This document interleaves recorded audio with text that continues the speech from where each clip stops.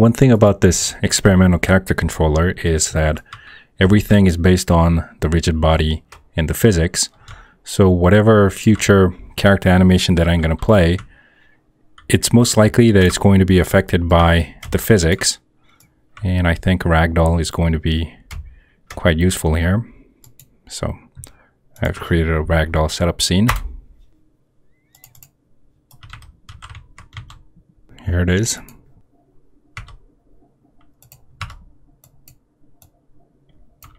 Okay. So I already have my Ragdoll, but I should probably show you how to set it up. You can download any character you want from mixamo.com.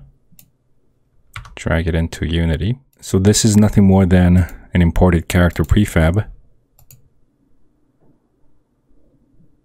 The first thing you want to do is right click on the character prefab and go to the Unity Ragdoll wizard.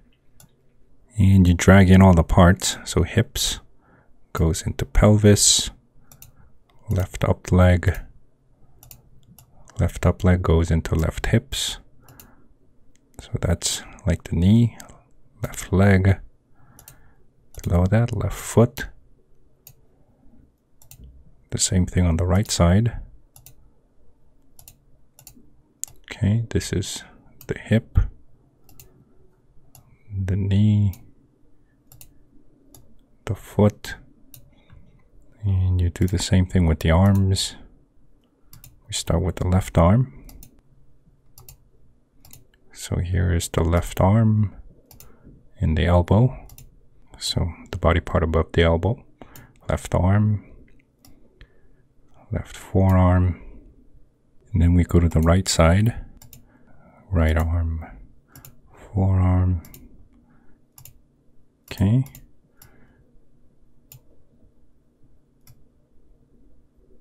Then the spine and the head. Okay, that's everything. Create. So all the colliders have been created. Looks like the head is a little too small for the character. So let's adjust it. Oops.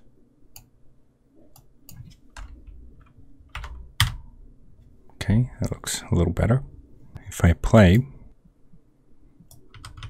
okay, looks like the Ragdoll is kind of working.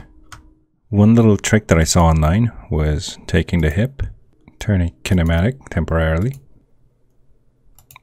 and you can use it, move it, turn it, and check whether the joints have been set up correctly.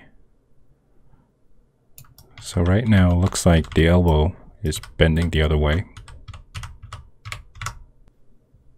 So we're looking at the right arm. You can click on this button and you can start adjusting how the joint should turn.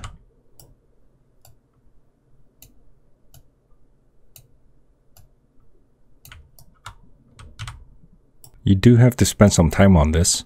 Every character is set up differently, and you also have to understand exactly which color is related to which variable. You might have to write down some numbers, go back and forth between the editor and the play mode, or even you might have to revert some of the stuff that you did. I'm not sure if there's a tool for this, but you either have to pay for it or you got to put in the work. But once you do set it up, there's another trick that you can use.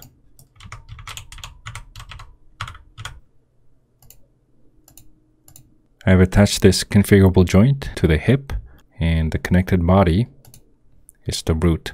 The root has a kinematic rigid body, which kind of works like a handle.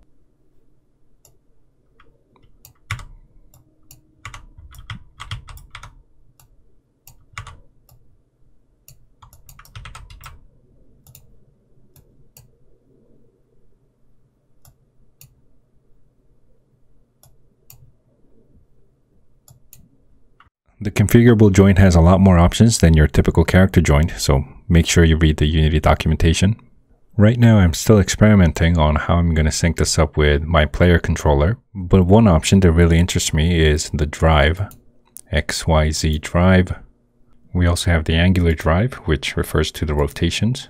Drive is something that pushes the joint to the target position or the target rotation. So for example, if I look at the hip, you'll notice that the target position and velocity is 0 here, which means the drive is going to push the hip to the local position 0. So if I get rid of the position drive, for example, we just fall. But if I increase the numbers, you'll see the hip go right back to the 0 position. And the same thing with angular drive.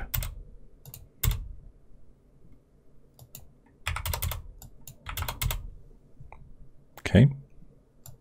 Now from here, depending on your game or your creative ideas, you can probably do a lot of cool stuff with this.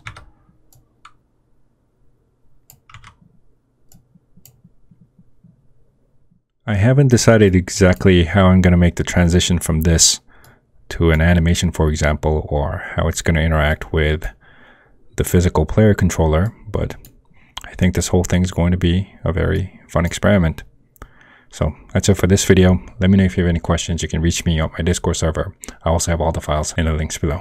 Thanks for watching. I'll see you next time.